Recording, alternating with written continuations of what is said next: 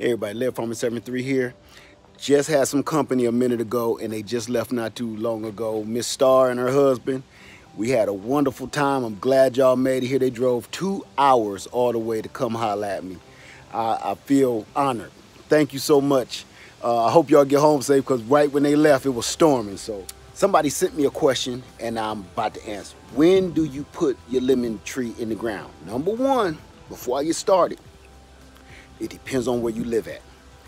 Now, if you live up north and stuff like that, keep it in the bucket. But if you live down here in the moderate south, like where I am in Columbia, South Carolina, you can put it in the ground. But here's the thing. Number one, these are the trees, well, the air layer cuttings that I took off of Lillian this summer. I want you to see that first before we get into it, okay? So check this out. Here's the smallest one. This was the little baby air layer. Now I sold my other one to a friend of ours and she has that taking care of it. That's the smallest of the bunch. Now here's the other one, which I put the tag on the wrong one, but I'm gonna reveal that in a second. But as you can see, that air layer has fruit all over it. As you can see, fruit, lemons all over that. Before we get to it, when you got thorns like this on your lemon tree and your citrus, take a nail clipper, clip it like toenails, just like that. So if you got thorns and they tearing you a new, just go ahead and just clip them off. Take some scissors, it don't matter.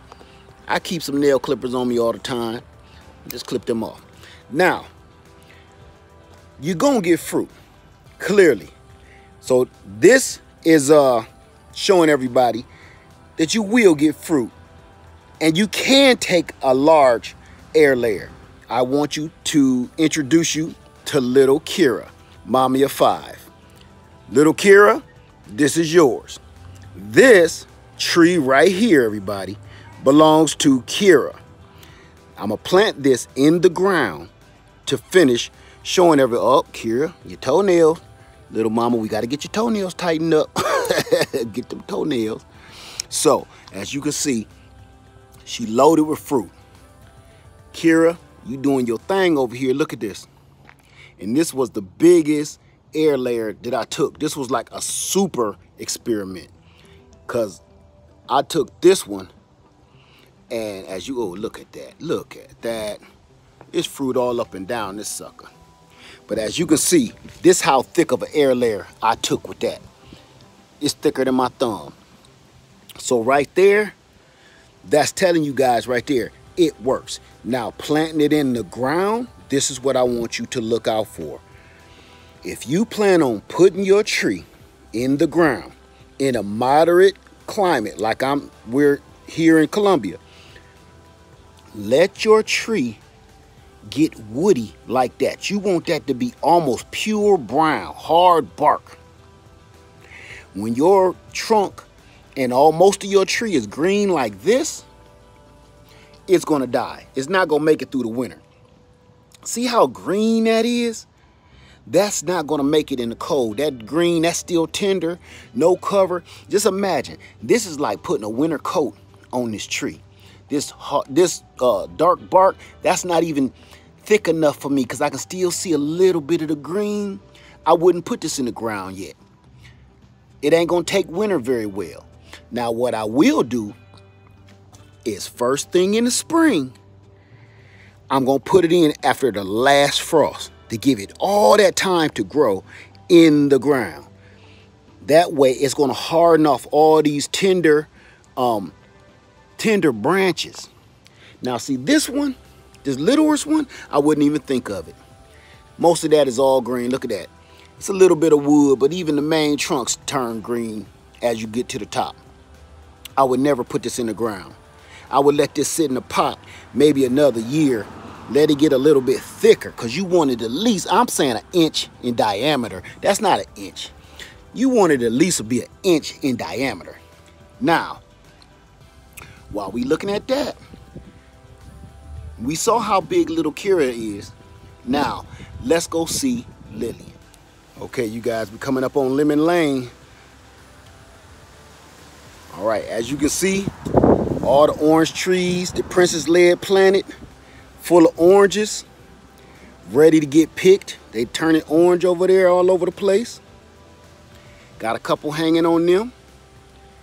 I took all of them off of this one, ate them. Some limes, but this is what we coming to see.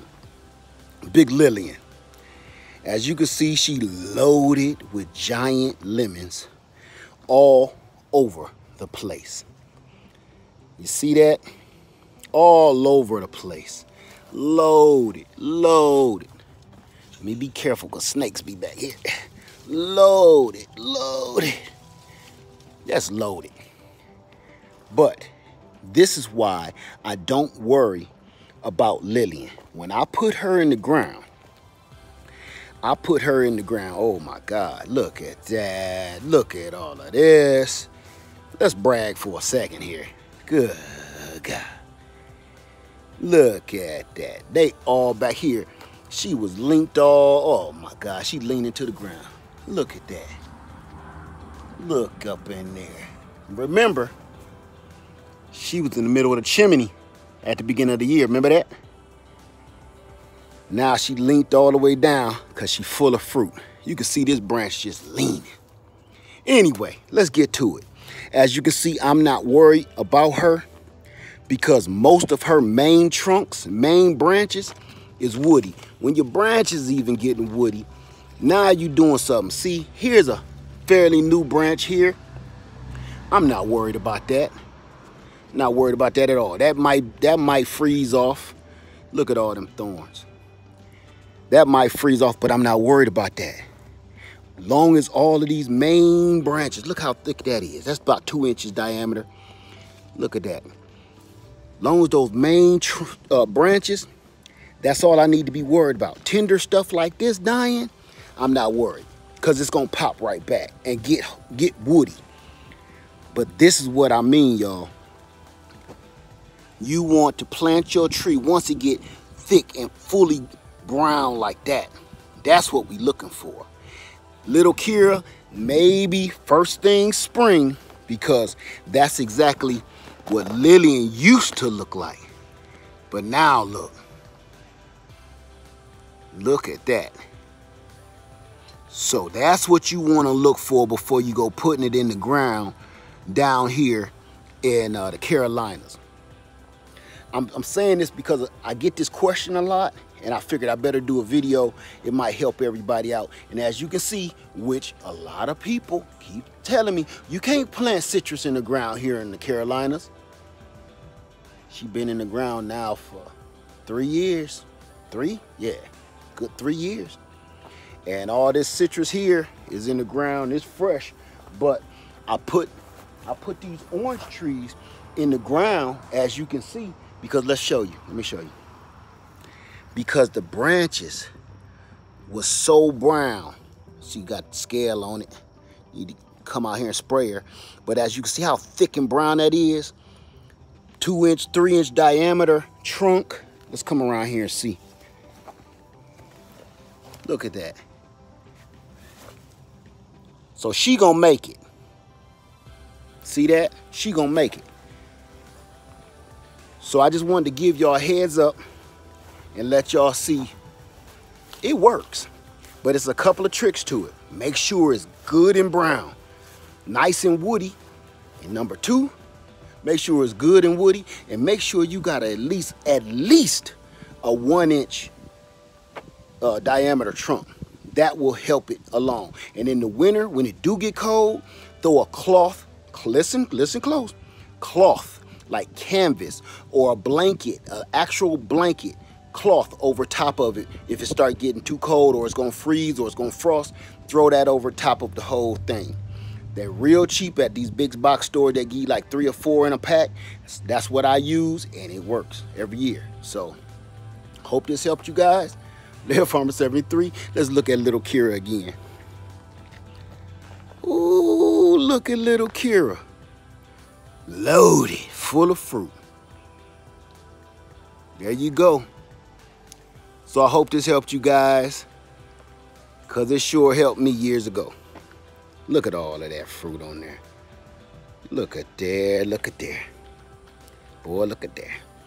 All right, y'all. Live from 73. I love you, and I'm out.